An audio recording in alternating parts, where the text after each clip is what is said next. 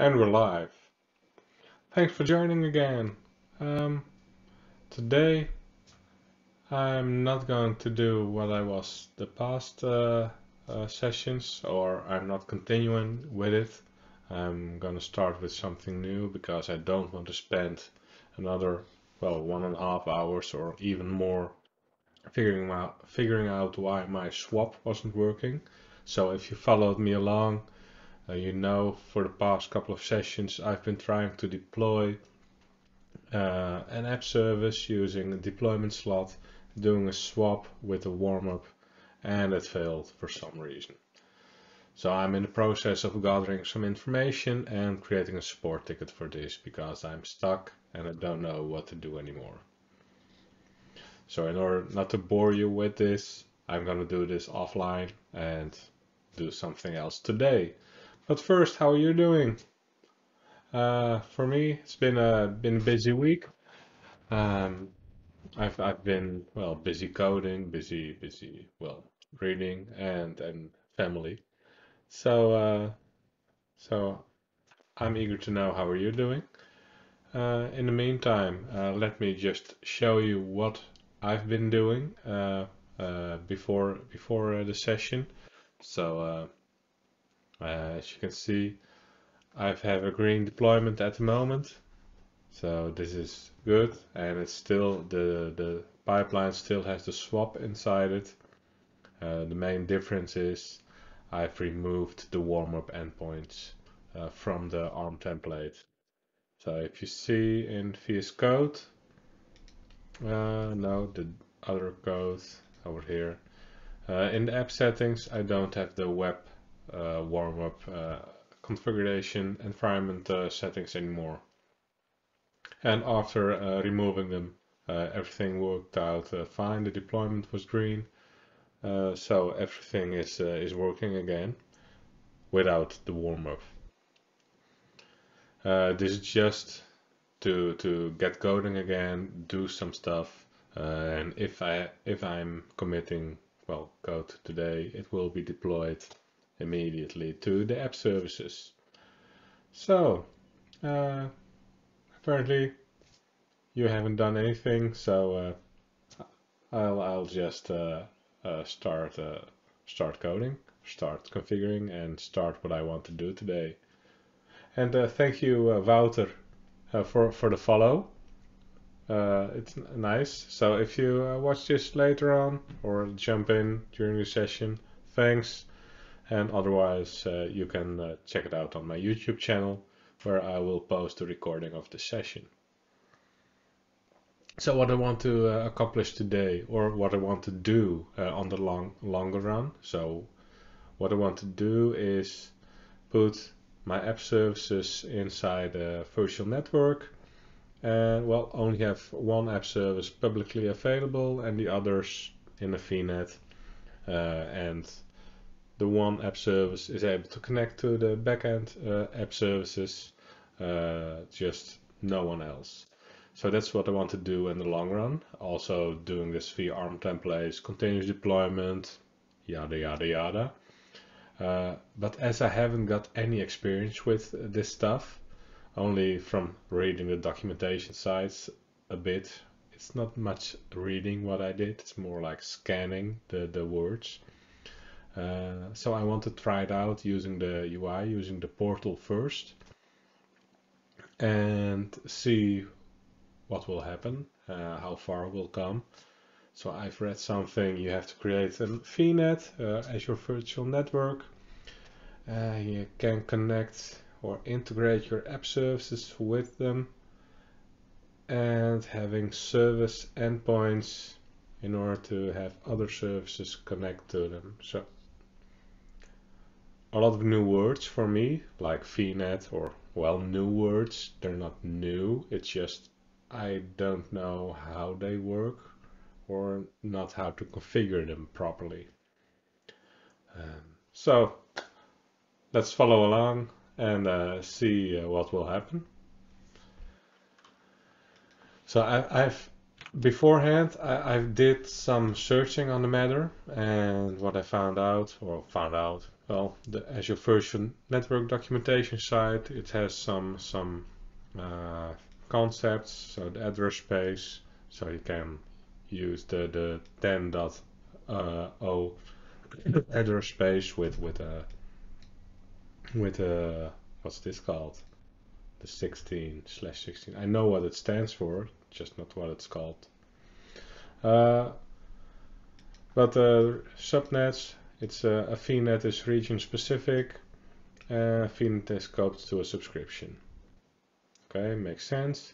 Best practices, non-overlapping.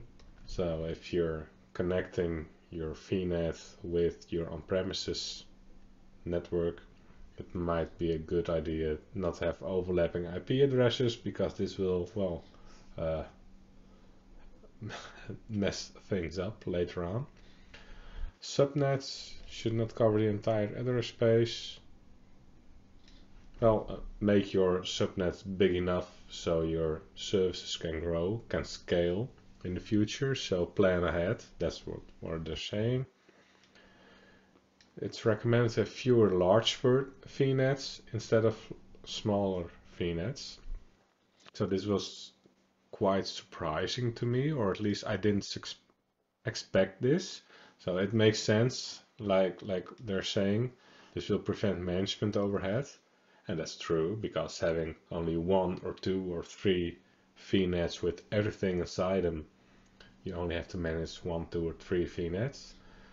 But I had expected the best practice would be to create multiple small VNets, each containing their own, well, functional domain or technical domain, and having multiple of them. So you have a lot of management, but if someone gets inside one of these small VNets, they're, well, stuck over there instead of having access to everything.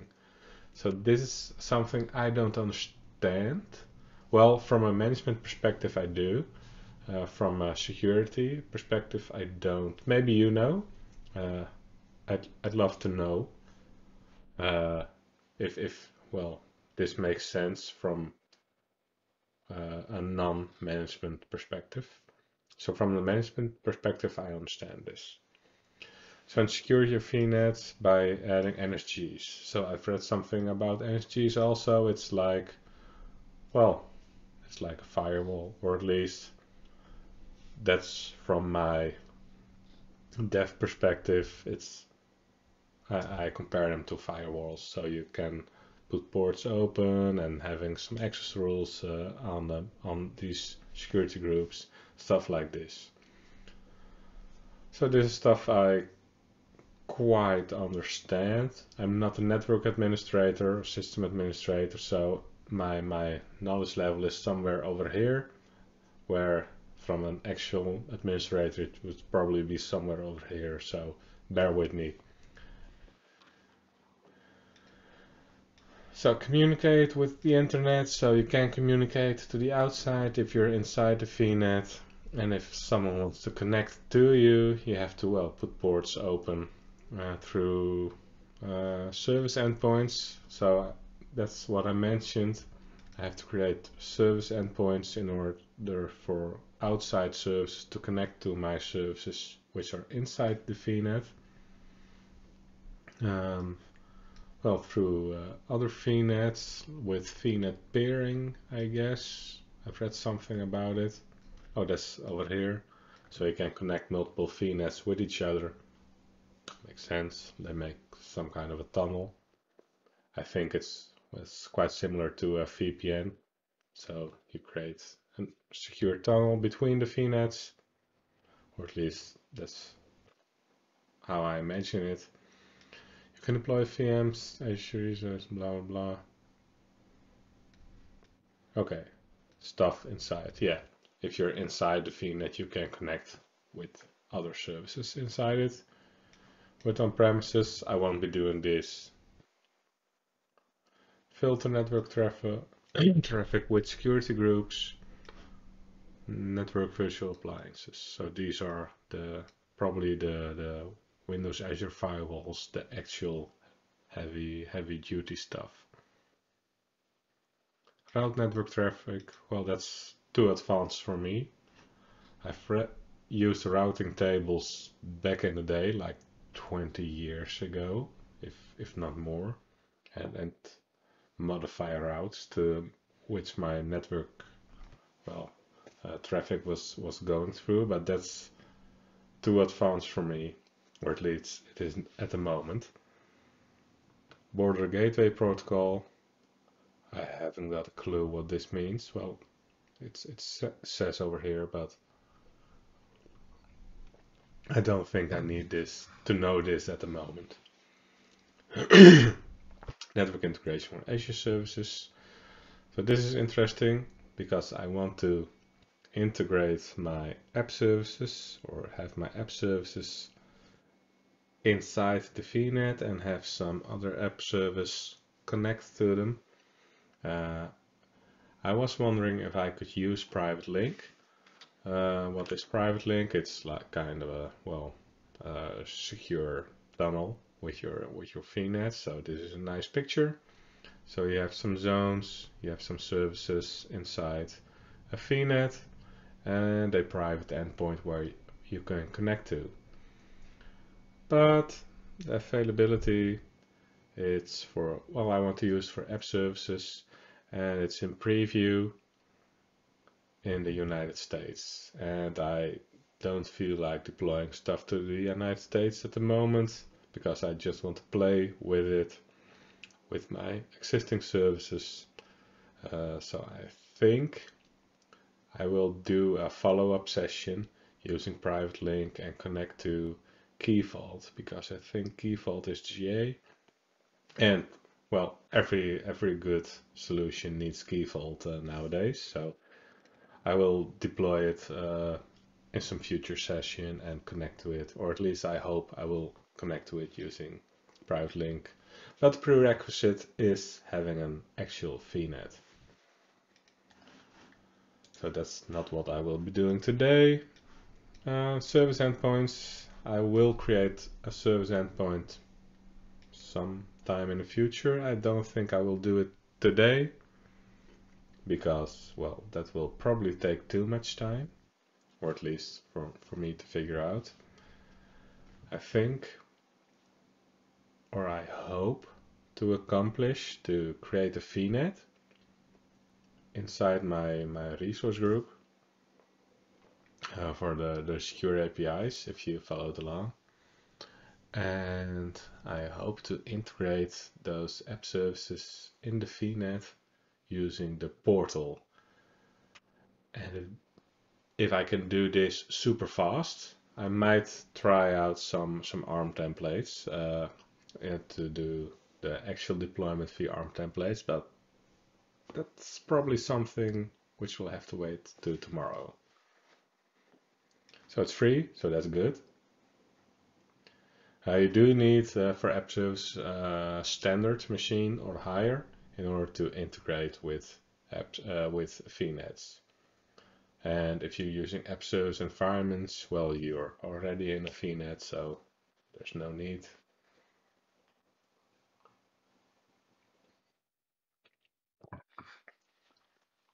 And now let me see. So there's a quick start over here. Quick start virtual network, the portal.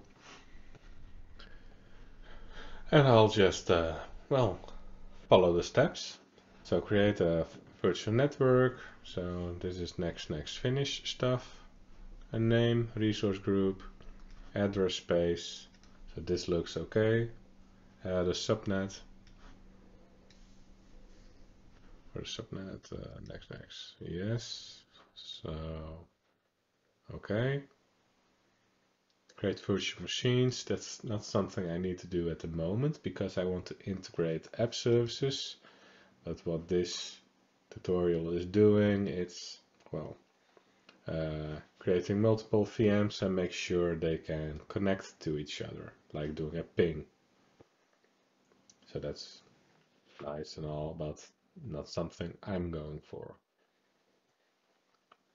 So I have Chrome started up. So if you saw me last session, I had some issues with Firefox and the Azure Blades.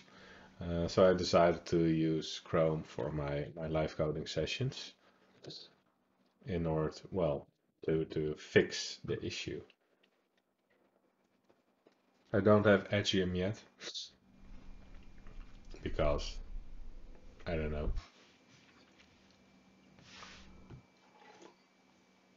So this is my the resource group where we're in, and I'm going to create a VNet for this. So everything is prefixed with janve-secure API.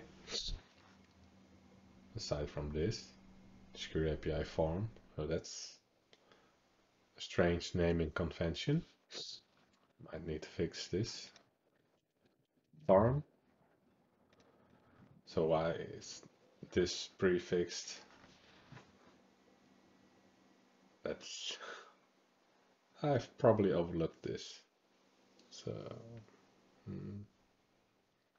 won't be fixing this today because this will probably also affect my managed identities, and I've allowed my managed identity. I've granted my managed identities some roles to specific app registrations, and if I, well, change the server farm, so change the actual machine the app services are located on, I will probably get a new identity for each of those app services again. And that will mean I need to, well, grant them roles again also. So I won't be doing this today. So, but I'll write it up. Clean up tasks. So, uh, the server farm pre name instance name needs a prefix. Affects managed identities and roles. So I need to fix this. Probably want to script it. So I can do this automated later on. So back to Chrome. There we are.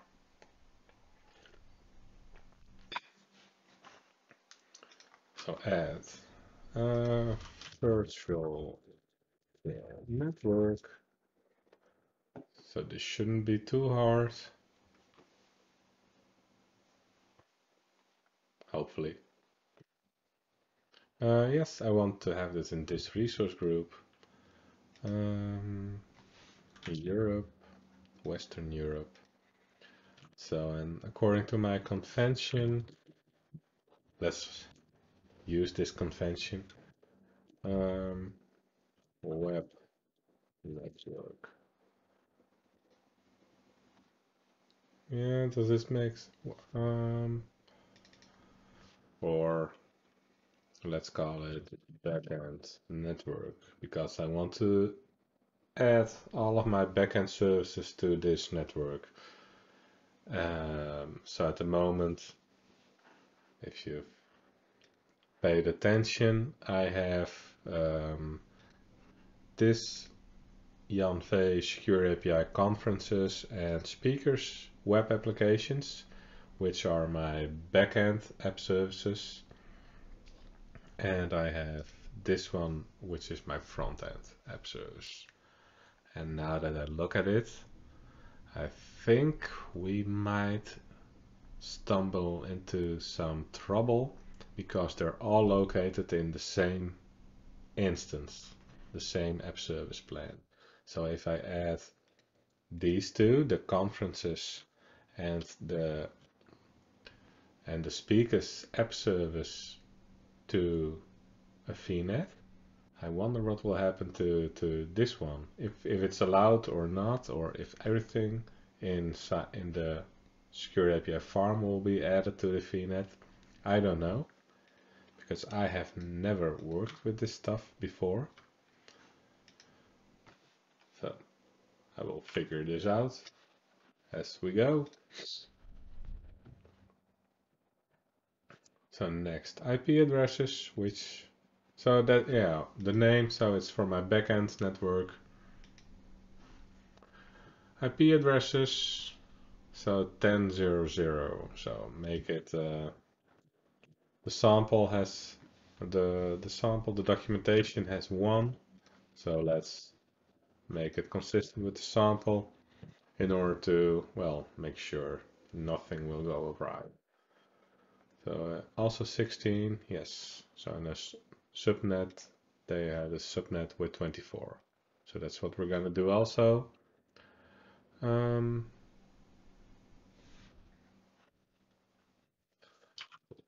Yeah. So what was the convention? Backend, uh, app, subnet.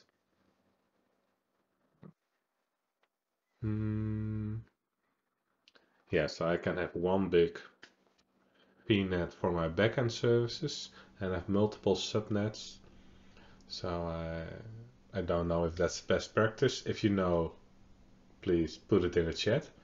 So I think I'll be creating a subnet for my app services, so my backend app services, and a subnet for my Azure services like Key Vault, like storage accounts, like whatever. And then, well, I might be able to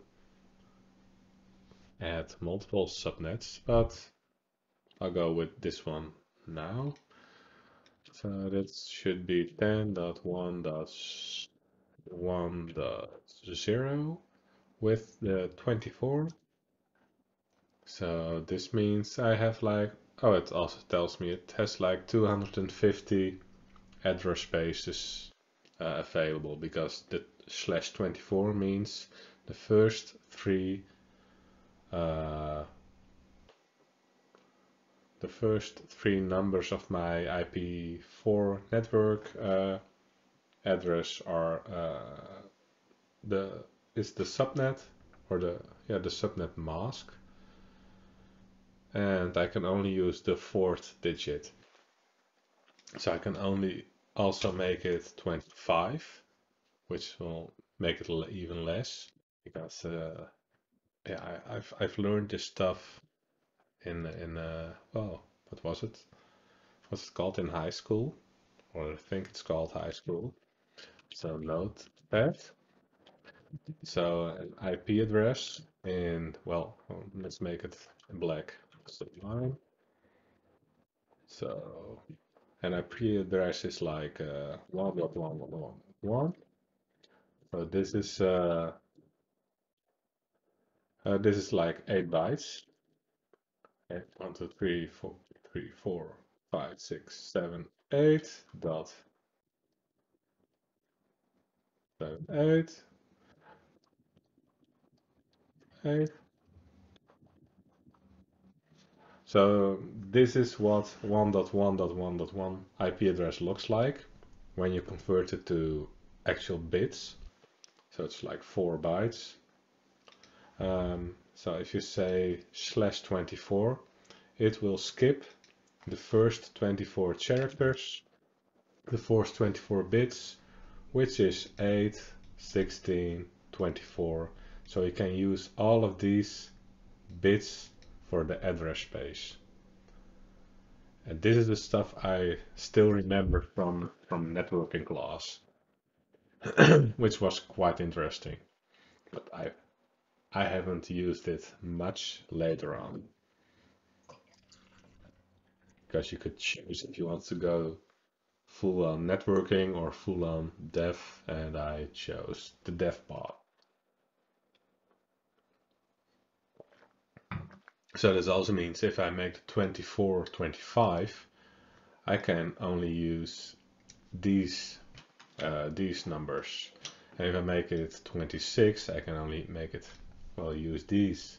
And the same goes if I make 23, I can, well, do even more address spaces. So it's fun and to play with this, and there are probably network administrators who are very keen on creating the most optimal subnets. I'm not, so I'll suffice with the /24 because it's easy to, well, use all of these bytes or all of these bits. So closing. Service endpoints allow traffic to specific Azure resources from your virtual network. I don't have any yet. Whoa! Oh, you can choose. Oh, that's cool. Create service endpoint policies to allow traffic to specific Azure resources. I don't think I will select it now because I will probably add them later on.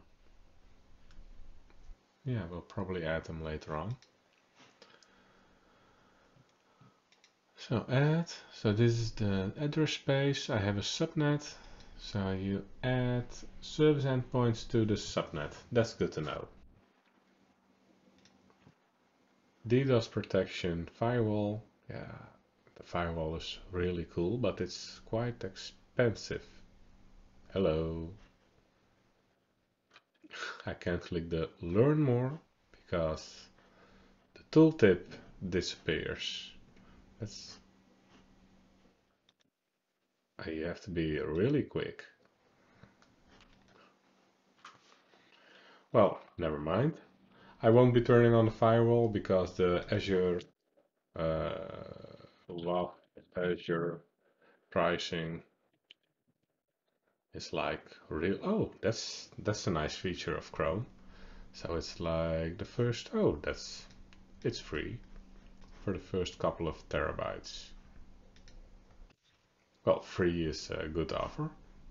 Unauthorized. Okay. Australia. Why is this in why isn't this in a normal color? Settings. I'm not logged in Chrome. Yeah, because I don't use Chrome much, so I'm not logged in over here. But I would expect to be able to change it. Search, settings. No, no. Okay, I will log in later on. So the pricing, oh, this is Dutch, but it doesn't matter. Pricing is what? Regional, small. So the data processing is free. Type, basic. I don't need it now. DDoS protection, well, the basic is good enough for my use case at the moment. I'm not doing any tagging.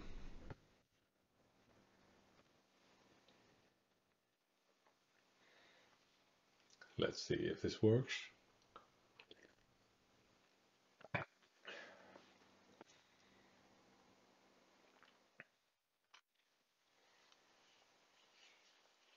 If you want some background music, let me know.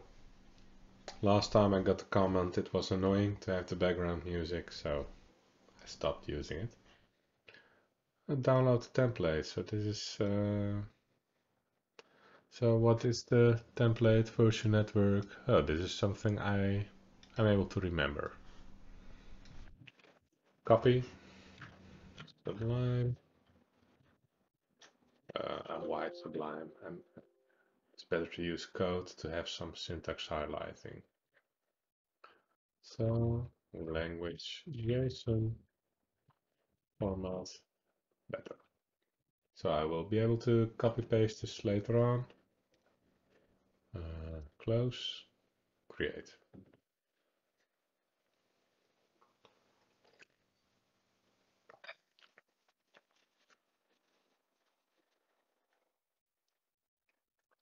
As mentioned, probably won't be deploying this via templates today.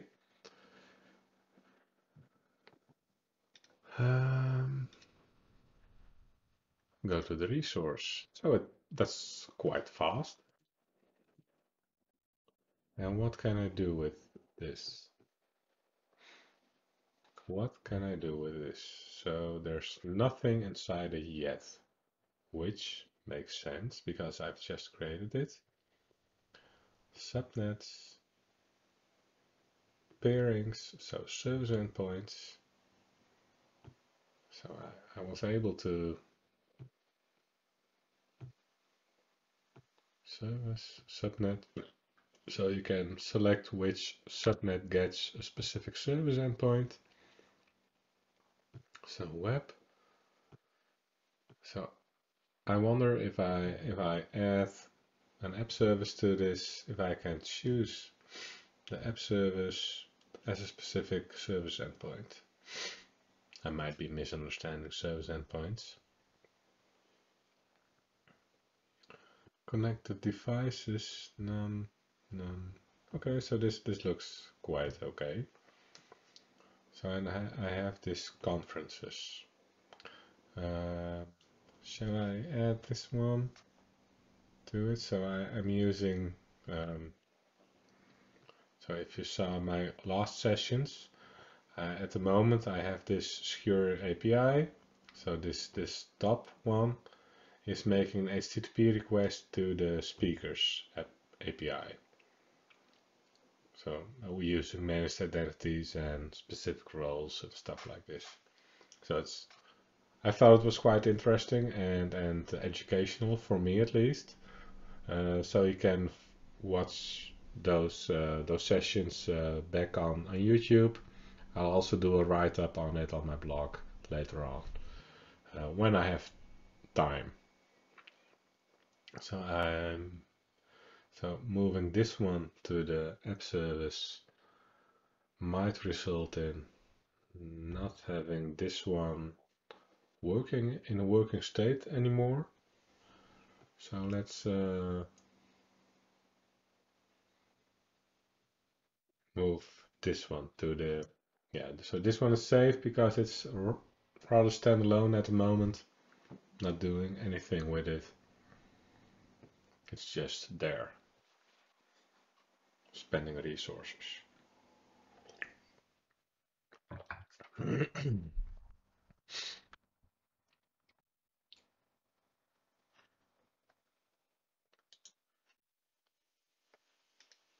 So, not found, slash SDI slash weather forecast. Okay. Is it without the API? Yes, it's without API. So I would have imagined Chrome having a proper JSON renderer.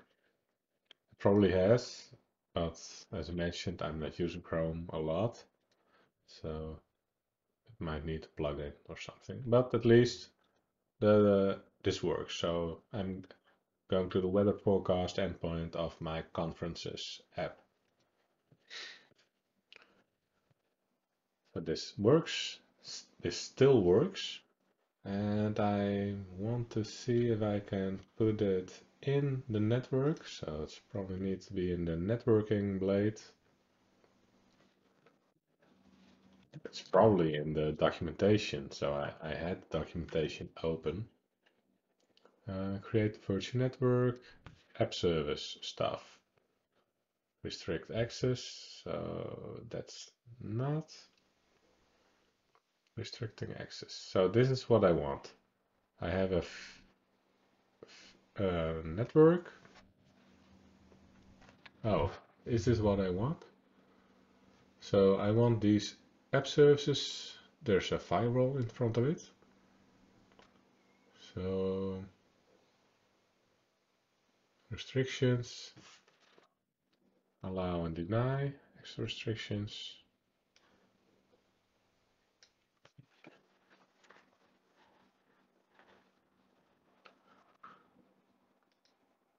Okay, so this is for app services which are located somewhere, and I'm only allowing traffic from within a specific VNet to my app service. So this is cool and all, but I want my app service to be inside this. And I don't think I will be able to do it with this stuff. I'm also not sure if it's supported. I thought it was, but I'm not very sure. So this is creating a VNet with the VMs, Azure services, deploy dedicated, blah blah blah blah, subnets, security, VM. So why is this focused on VMs? So there's probably a lot of people using them still. The pass is, well, more, or at least in my opinion, better when doing cloud development.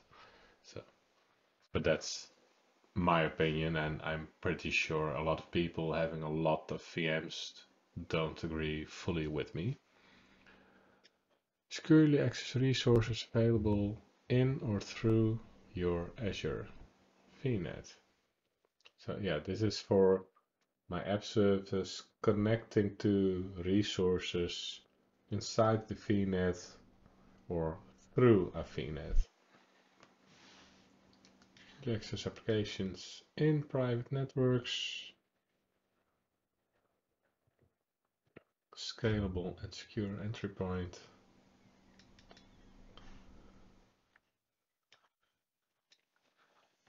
So this isn't what I was looking for. Well, click here to configure. Learn more. Let's try to learn more. To create your app.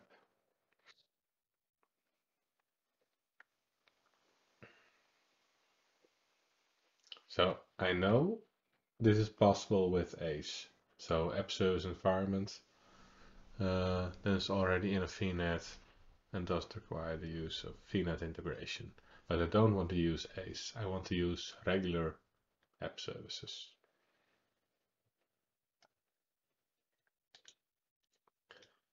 App to resources in your VNet.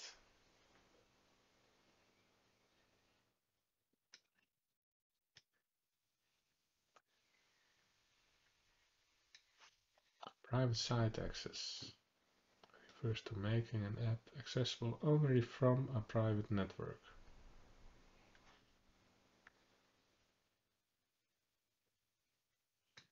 So this is what I want, private access. Or at least this is, I think this is what I want, network features.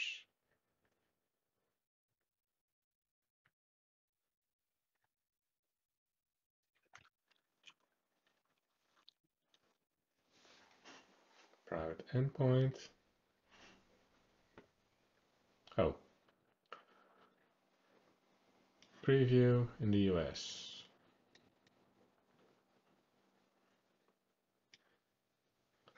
Sorry. Oh, private link. Yeah, this is the private link stuff. The private, yeah. Okay, so not what I was looking for.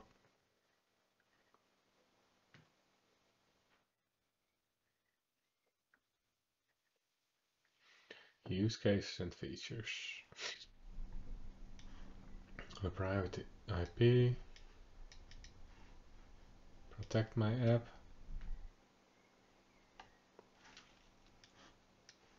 Not shared. Dedicated. Inbound address for your app. Restrict access to your app from a well-set defined access restrictions. App assign feature app assigned address.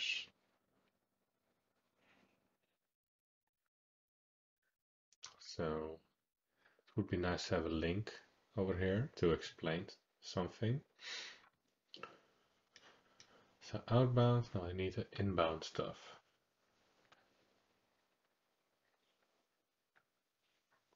So this is the VNet integration app properties. Finding net possible outbound.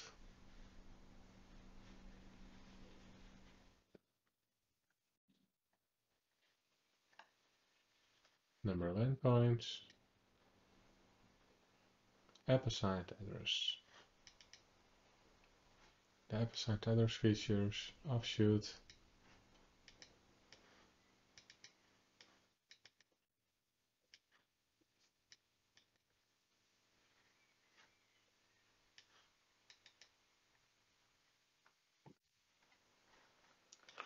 when you use an app assigned address, your traffic still goes through the same front end traffic.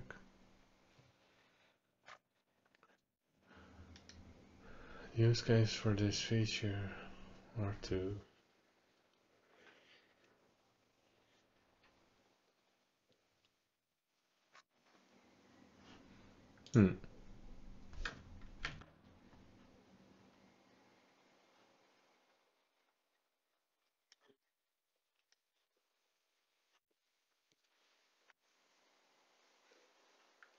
So there's already a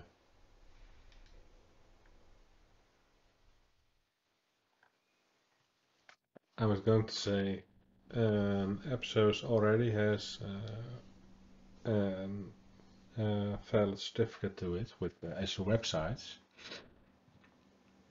I was hoping this would suffice.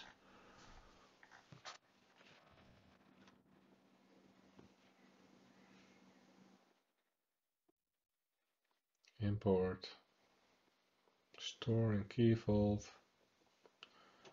import, automate.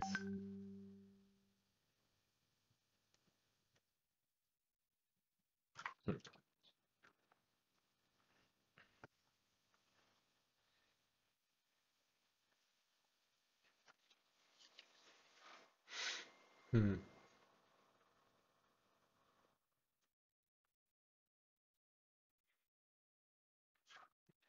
So now what if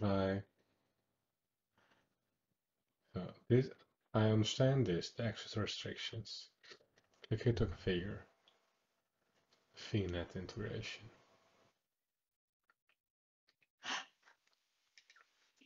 I need to do the VNet integration with my front-end app service.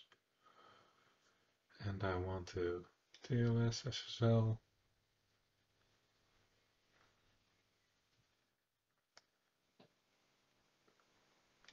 Buy certificate. Root domain and www.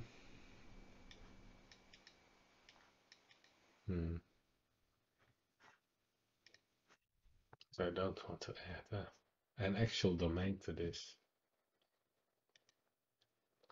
Custom domains, app service domains.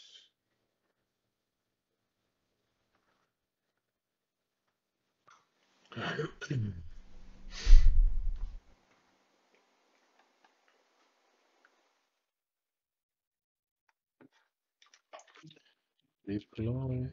Oh, let's do this in Firefox because Firefox has my search profile. Deploy service VNet. Is this possible? Integrate. Networking. Connect. VNet integration. I don't want to use the integration stuff.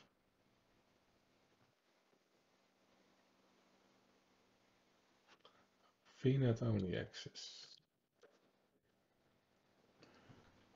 Using app gateway.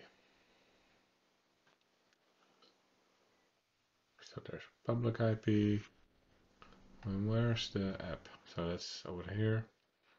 Yeah, so this is with access restrictions again, or at least that's what I think. Nicely formatted post.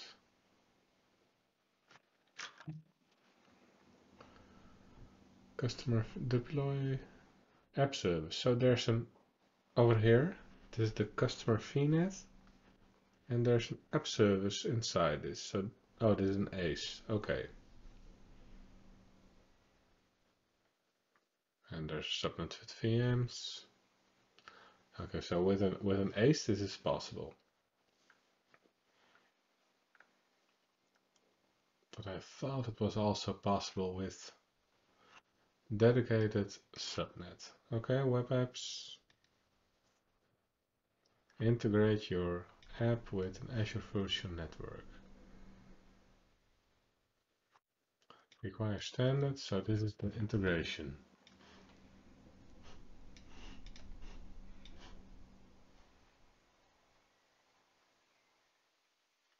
to your app from the VNet.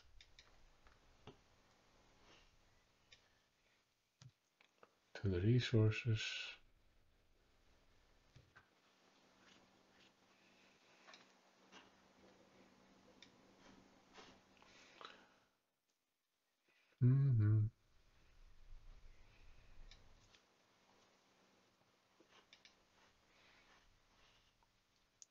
Private site access.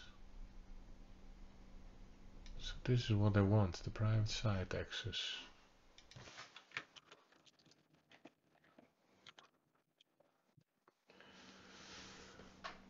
Making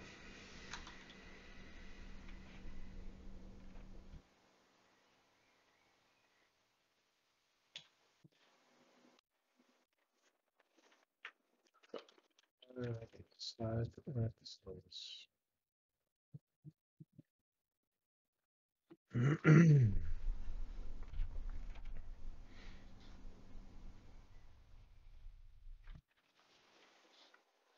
You'd think.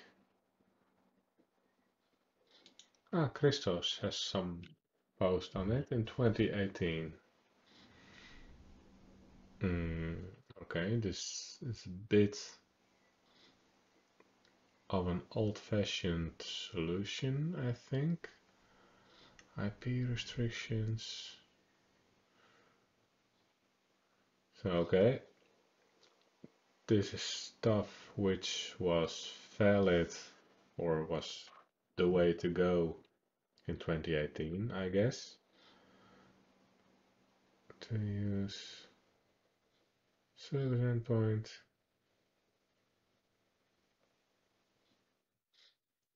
Is a VNet that we can apply to the service.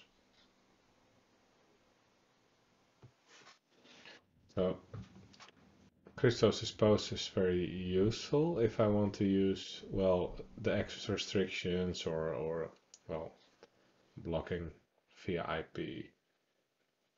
And this is quite doable in a couple of minutes, but it should be easier, or at least I thought having the private site access had to be easier. And maybe on the top post. Whoa. Private site.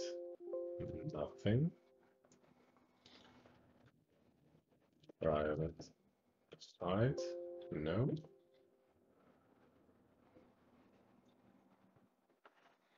So maybe if I add the service endpoint for the web over here.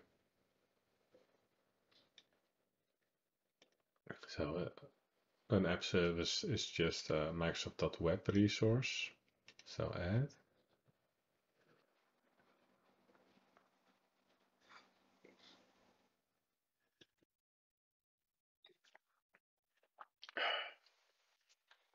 Updating.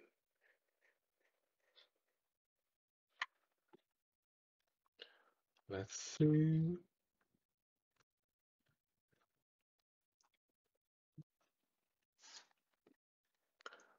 Updating. Dismiss.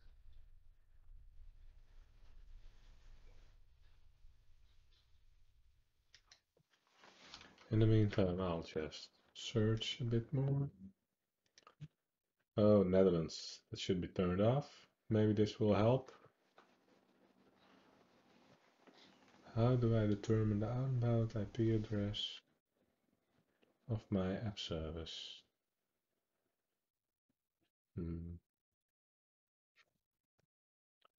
Really useful.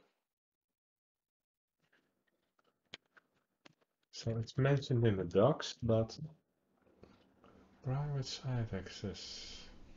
The plans 2017.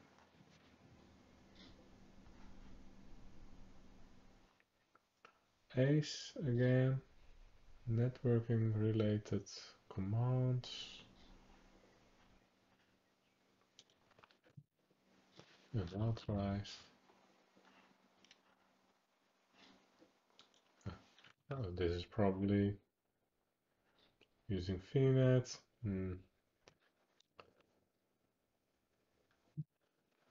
Not what I want. Serves regional virtual network. What's up with what is this?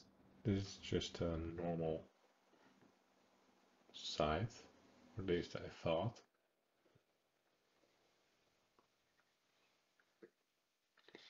Private site access for functions. Okay, so that's something. It's the same platform, so functions or web apps. So this might be useful. Enable private site access with Azure functions. Cool. So this one will go in my bookmarks, creating a VNet. Private site functions.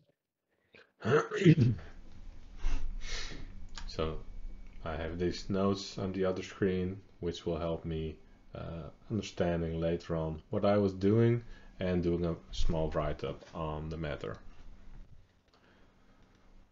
So okay, I've got this service endpoint connected, so can I do something with it? No, or at least not over here. Pairings, private endpoints. Okay, so this is the private link stuff. So now I have this service endpoint. And now what? Now what? Firewall. Security. Okay, maybe I can do something more now. Probably not. No. Configure.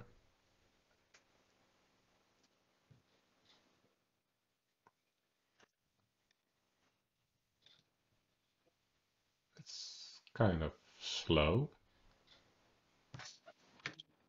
Status.azure.com. There aren't any issues mentioned over here, which doesn't say anything because most of the time the status page is quite slow to refresh the actual status. Ah, there we go. Something is rendering. It's still quite slow.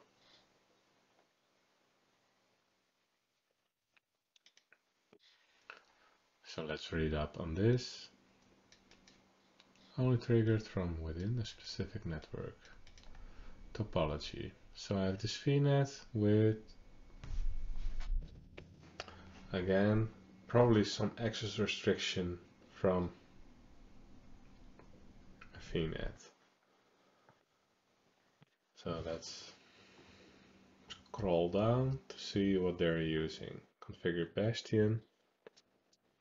Yeah, so Bastion is some stepping stone server which you can connect which you can log into to connect to a VM inside a private VNet. It's somewhat of a remote desktop session. So they're deploying the function configure access restrictions. Private site access is enabled by creating an Azure Virtual Network service endpoint between the function app and the specified virtual network. Access restrictions are specified via the service endpoint.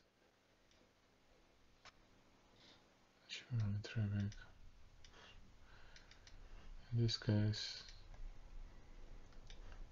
let's select the networking. Open the network feature status. So this is different from what we are seeing over here.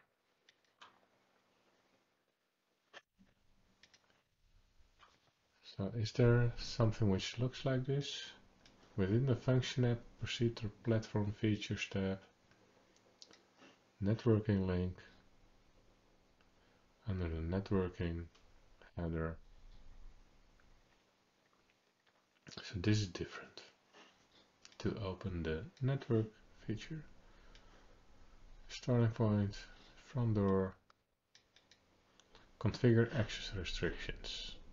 So in the end, they're here. Select, okay, yeah.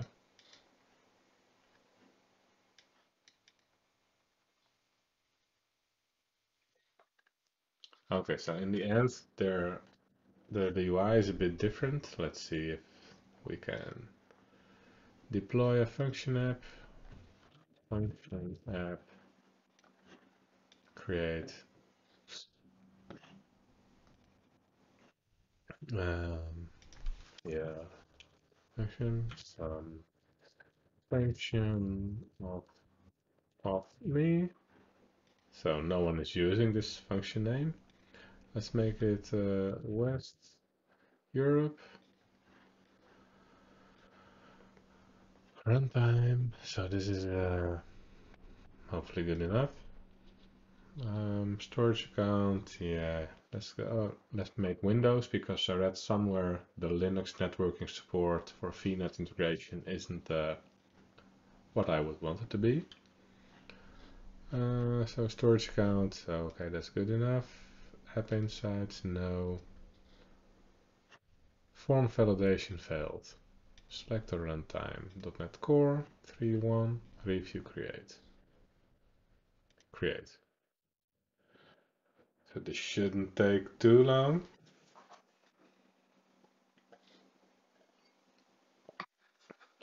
Let's see if the docs are consistent with what's actually on screen.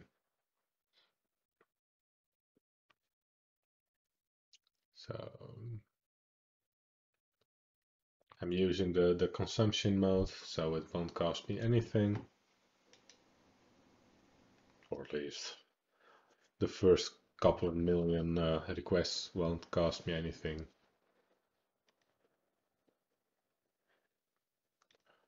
There should be secure API, so it's quite cluttered now.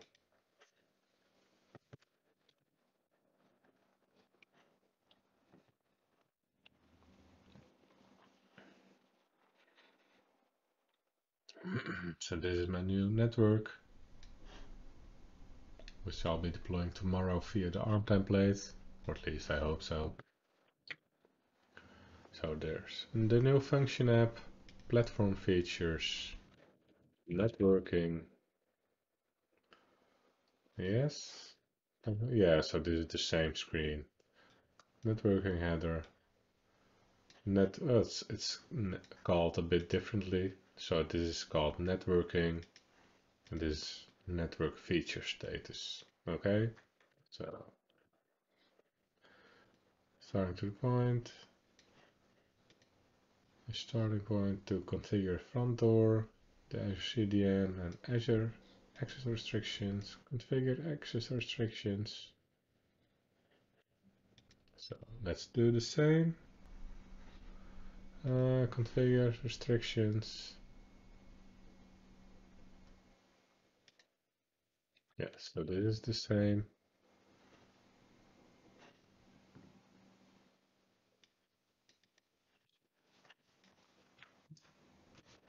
Uh, so I would, I'll add rule. Yeah, so add rule, add rule, add rule, blah blah. So this is the same. I'll leave this tab open for the function app. Maybe I want to go to there later on. So access rule, content, allow,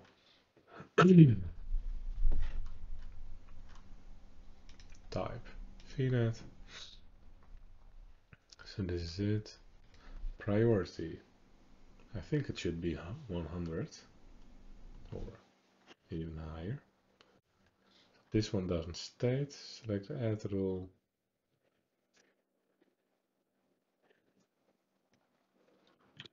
So this one is the allow all, which is the topmost. So backend.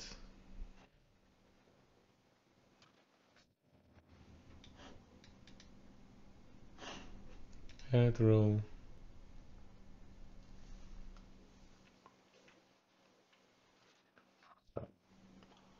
All traffic from the backend VNet is allowed now, and all other traffic is denied. So that's what I actually wanted to do. I didn't think it would be, well, okay, same. Yeah, I don't want people. No, let's keep this one like it is because I still want to access Kudu myself.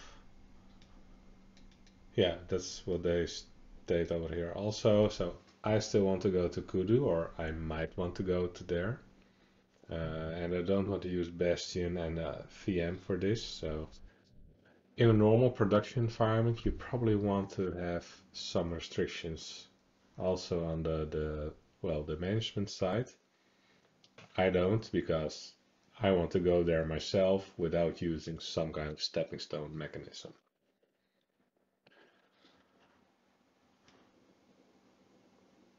Okay, access the function. So this means this one probably doesn't work anymore because I'm going through the public internet to this endpoint now. Forbidden. That's what I expected to see. So this is good. This is awesome. This is what I wanted, or at least what I was trying to do. So no one is able to connect to it now anymore. Only if you go through the VNet we have created, which is my backend VNet. Okay, cool. So this is good. Closing. And I want this service to, well, integrate with the VNet.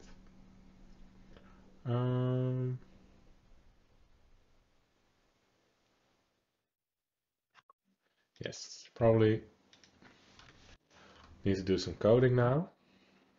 So I need to have my front-end service connect to the conferences API through the VNet. I don't have any connection at the moment to this API, so I have to add this. And let's do this at a new endpoint. So I have the test backend controller, which I renamed last time. So I have the get, invoke speaker service.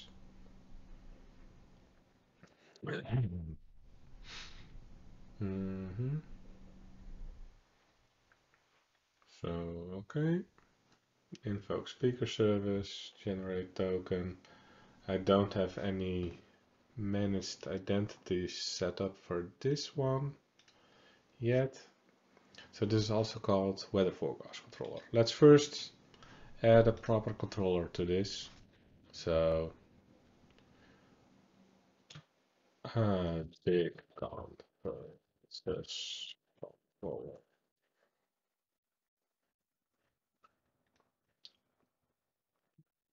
So controller base.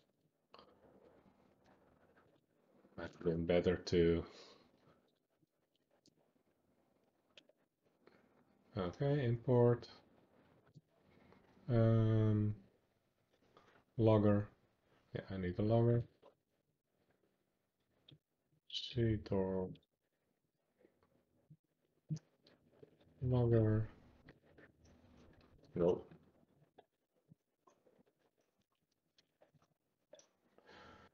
So this is good, and I need an endpoint to get. So HTTP get public well enumerable conference get, so get all, create type, and a conference has a name. Everything in our world needs an identifier. Prod, event ID. What does a conference has? A location? Well, not anymore because all conferences are virtual now.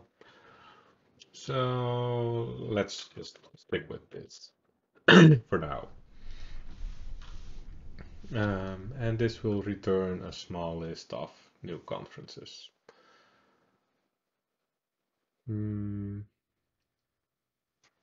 Are big ones conferences new list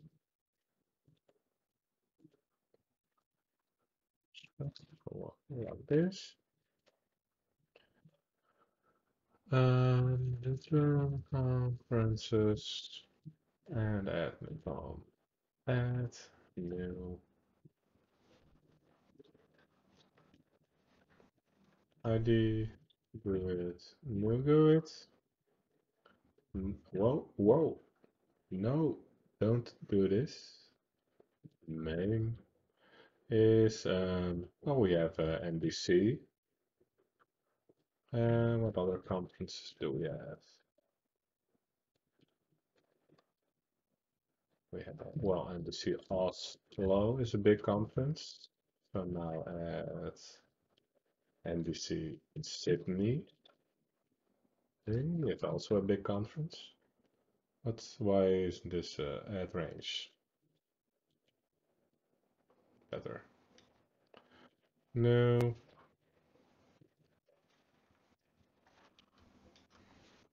Sorry. So, okay. And let's add another, just to be a non-NDC, so Techorama. Techorama is also a big conference for the net Techorama. Okay, so these are big conferences, and once we get them, we should be able to big conferences controller. Why is this red? Oh, double. Set the startup.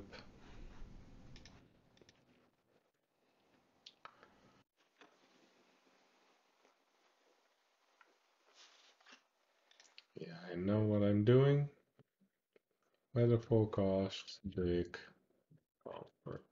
conference. Okay. Conferences. Okay, cool, this works. So, getting new IDs every time. So this works as expected. So I'm removing this one. Can also remove this one now. And having properties.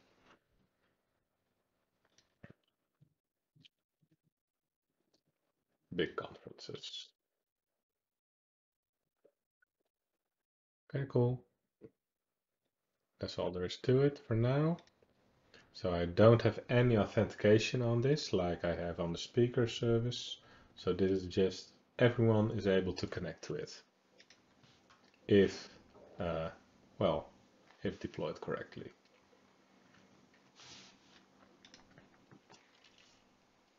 So let's commit this. Where is fork? There it is. So, and that's now endpoint conferences. Okay, and now I also need to call it test backend. So,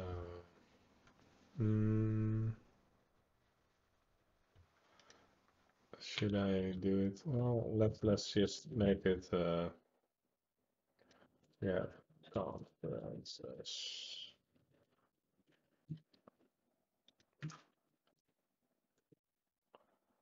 Um, well, whoa, whoa, whoa, whoa, whoa, whoa.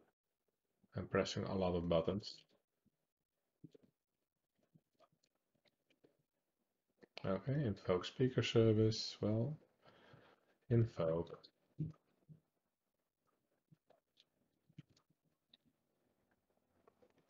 And I can copy paste most of it.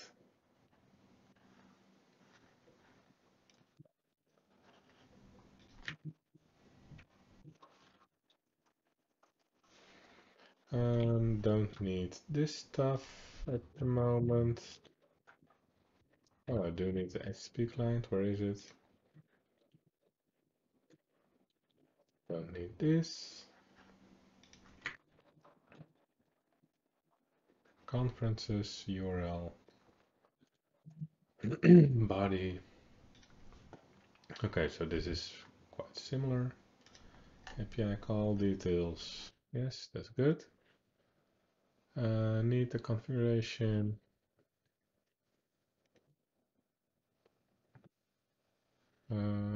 Oh, it's in my secrets because I don't need to commit this stuff.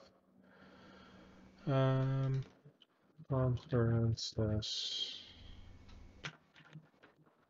big conferences.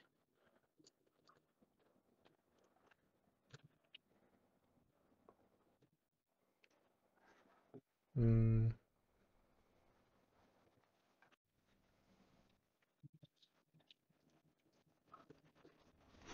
Conferences API URL. Also need to deploy this in the ARM template.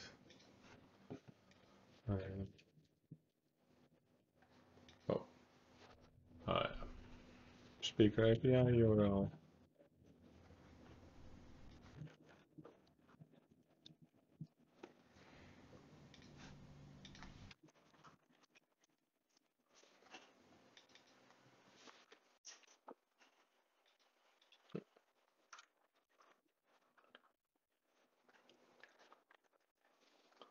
So this could be done by convention. Probably not filling it over here. No. Well,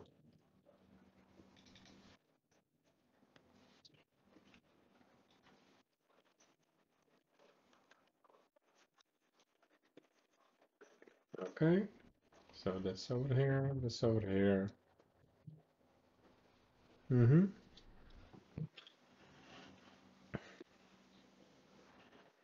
And this is locally, so big conferences. Was it?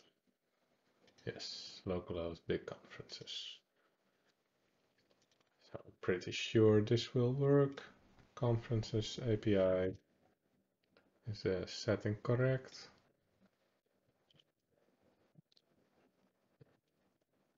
Yes. Over here it is. Over here also. Now I need to fill it out in the pipeline. Where's Chrome? Deploy infrastructure. So there it is. Add a new one. It's not allowed. Okay, I'll do it myself. This is wait.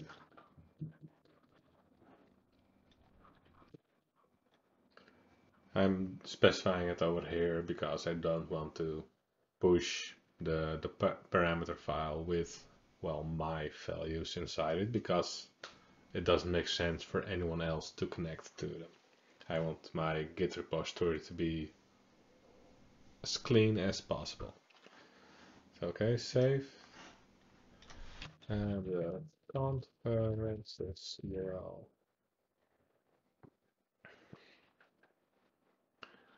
Okay. Fork.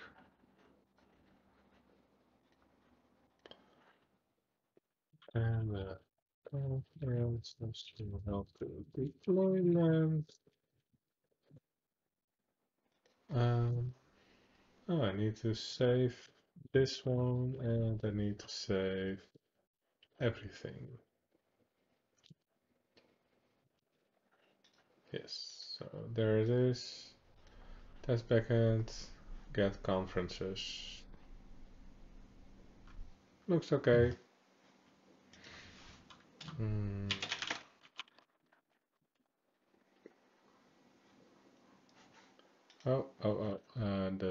This one isn't correct. Generate access token, where is it?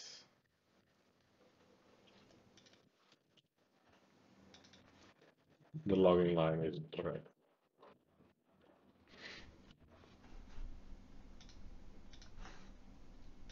Get conferences.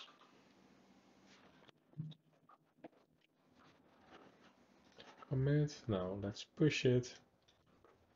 So it will be deployed and I will be able to test it. I should probably check if all of the steps, yeah, I probably need to enable, save. Okay, so now I'm enabling the deployment of those app services. The build pipeline is running, so this will be taken into account when the 44th deployment will be ran. So this is the access restrictions of the functions. I can close down this one. I wonder if this access restrictions will persist after the deployment, because it probably shouldn't.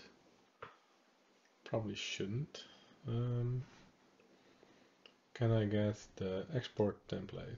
So let's see how this looks at the moment.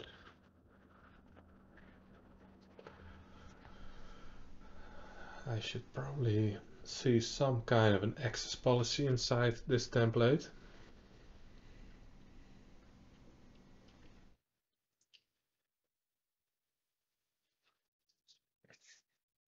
This saves me looking up and thinking about in the documentation on what values I should be using. I love this export, so lots of stuff can be exported. Okay, so allow. So this is IP security restrictions. So where is this located? This is in the properties of the config.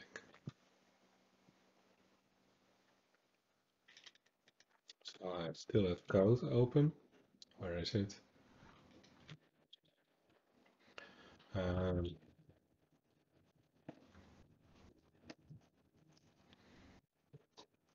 inside, side. So that's the conferences, the properties.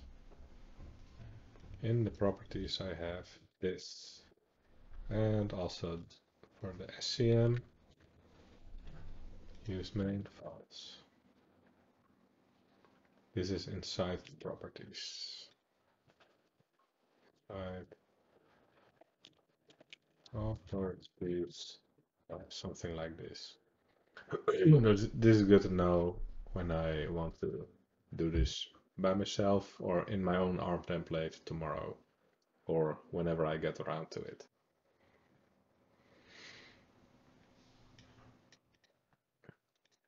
This is configured, obviously, and this is stating it shouldn't use the same values for my Kudu site as with my regular site.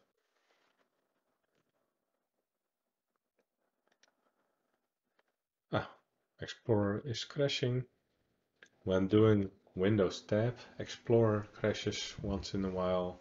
So all of the windows, or at least the taskbar, is being re-rendered and my machine freezes up a moment. Strange, annoying, but nothing bad happens. So the 44th deployment is happening right now.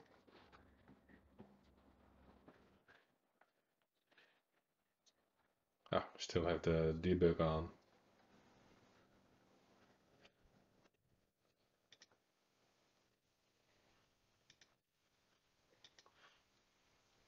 And I wonder.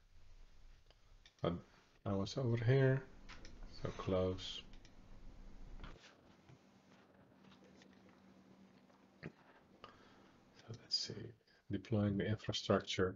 So if it's that step 4, I kind of expect my access restrictions to be reset again.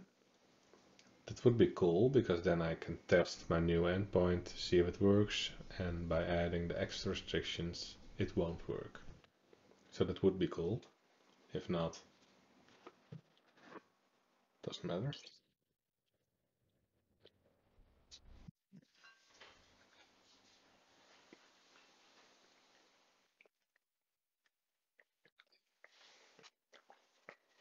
So this takes a while.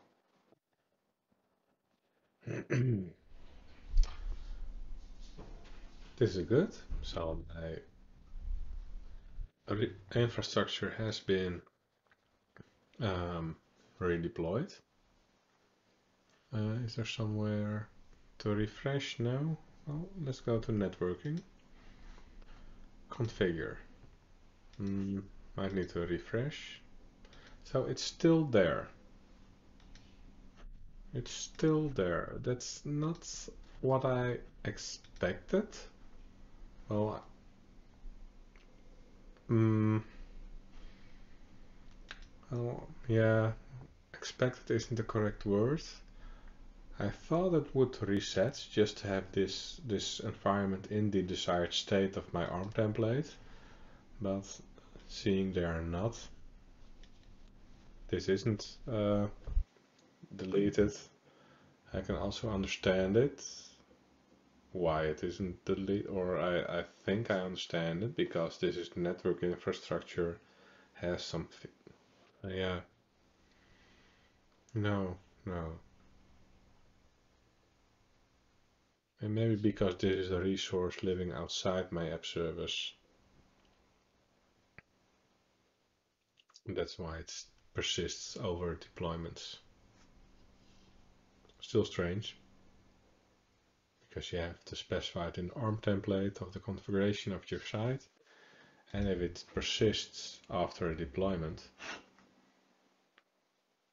then your ARM template isn't the desired state anymore of your app service. That's strange. Still, uh, okay, so deploying conferences. So the new endpoint with the big conferences will be deployed right now. Weather forecast should be gone. And this is the big conferences now. But I also have, so this is the Secure API. This is the conferences networking page, and this is the Secure API, so the backend for front end. Let's go to this site. And I have this, what was the endpoint called? My new one, slash conference, oh, slash conferences. So, the forecast, or that's the one I have, or also renamed it already, test backend, test backend.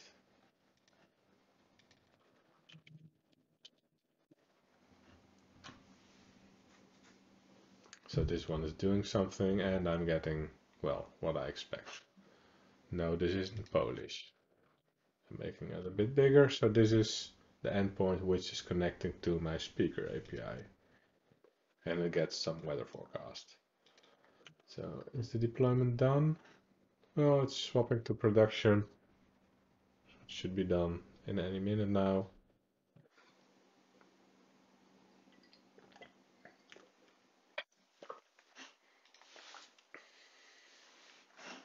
And then we can check if this new endpoint fails. So this one should fail. Well, it doesn't exist at the moment because it's still swapping.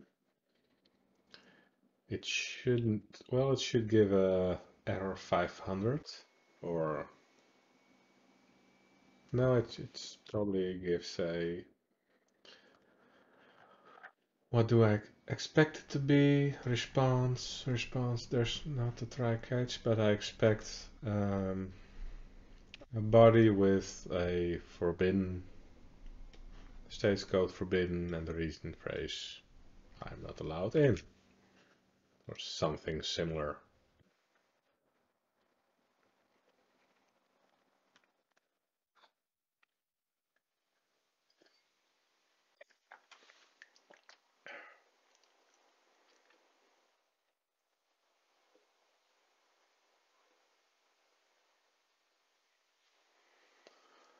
Sure, it takes its time.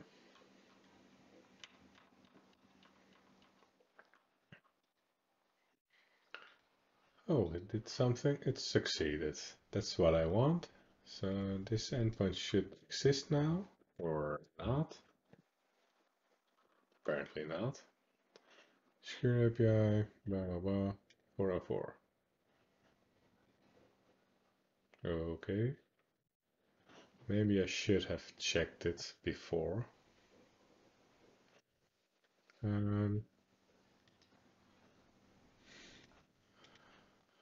That's annoying.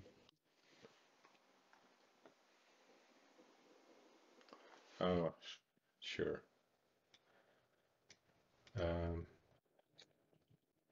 test backend slash. Okay. So that's, yeah, I had to add the controller. Test the backend slash conferences. Okay. That's not what I did I make a typo?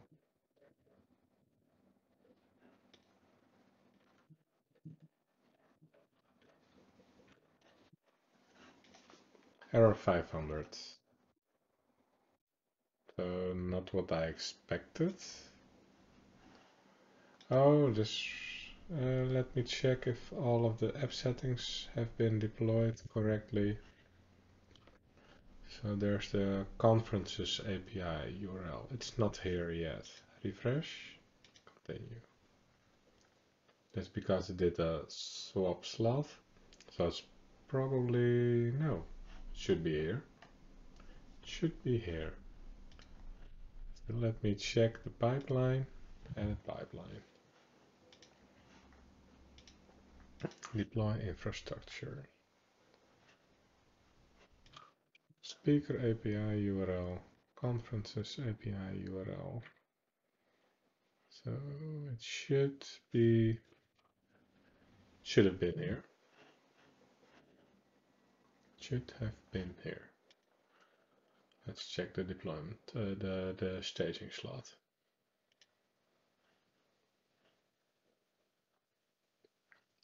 Conference API. So it is here on the staging slot. So there's something, copy, something fishy with the deployment configuration. I'll add it by hand. Yeah, stupid. And over here, it's this one. Okay, save. That probably fixes my 500.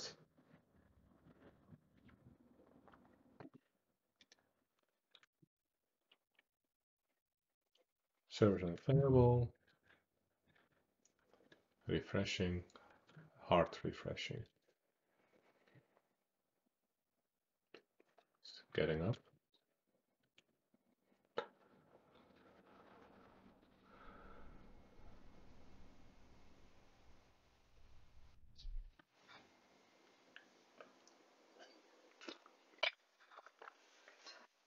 Almost done. Looks like I'm getting a timeout.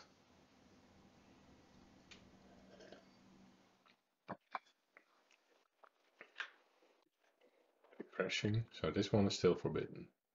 So I would have expected this one to have, there it is. Access token null, reason forbidden. IP is forbidden. That's actually correct. So now I'll add the VNet integration. So adding this secure API service. So the service which is doing the actual get to the backend and integrate it with the backend VNet, which and this backend, this conferences API has an access restriction. Only network traffic from the VNet, the backend VNet, or passed through the backend VNet is allowed to connect to it. So VNet integration, connect, add VNet. No VNet, well this one, select existing, this one.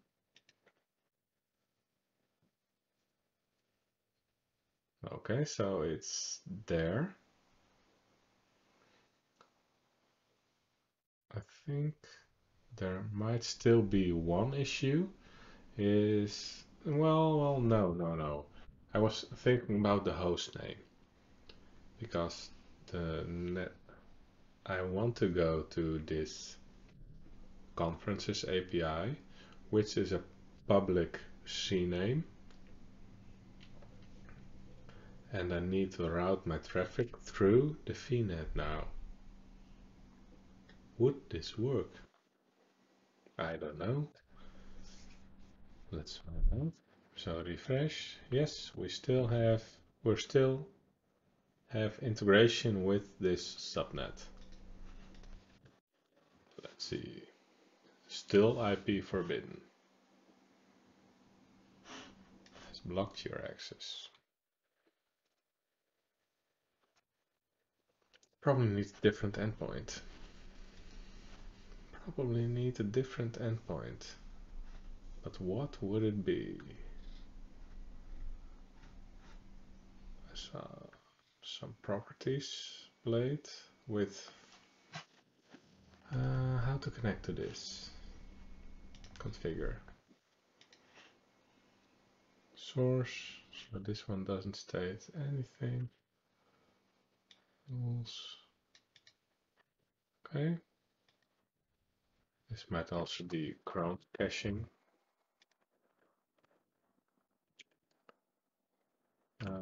Let's pick a different browser.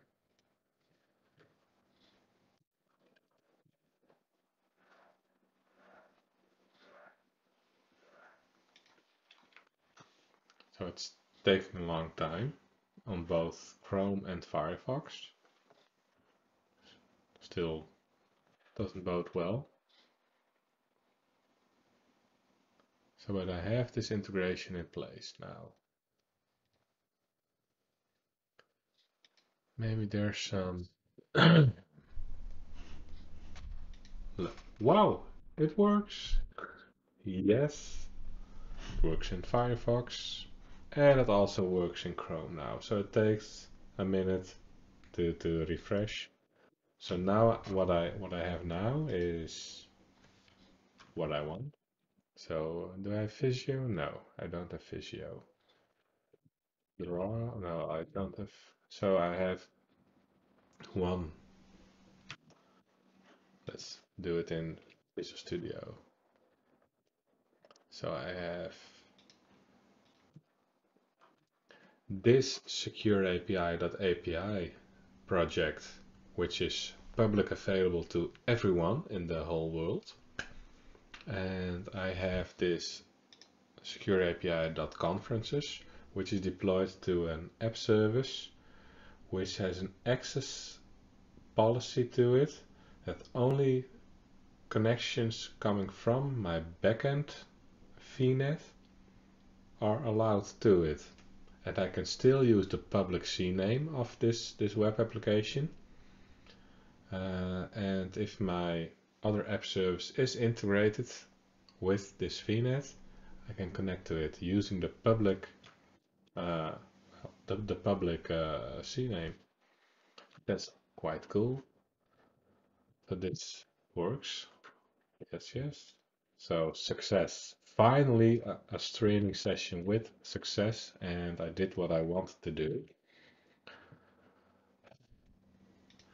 Let's see how the template looks. So export template. There's probably something for integrating with a VNet. I don't think it should be too hard. Integrated. Okay. Network.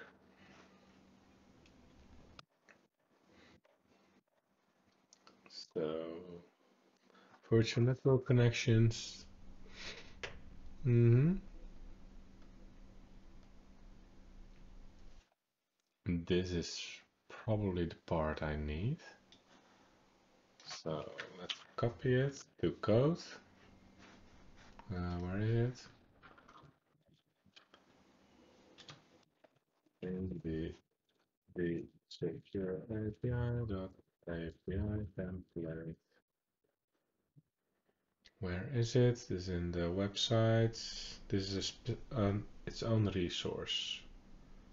So it's in the resources of the app service, I think. Lots and lots. Oh, all the deployments are here also. Annoying. I'm following the line. Oh no, it's just a resource on the highest level. Okay. So network. Is there something more? No, that's it. External ID. So this is the the resource ID of the network, but I'm going to deploy this in one big massive template. So this I can get with the resource ID function. So that's it for today. We have success, or I've had success with creating an API in a VNet and connecting to it through a VNet. So tune in tomorrow again, because then I'm gonna deploy the stuff using ARM templates in order to make, well, everything more repeatable and secure. So thank you all for watching, and if you have any questions or suggestions what I should improve, please let me know in chat or somewhere else. Thank you all for watching, and stay safe, stay healthy.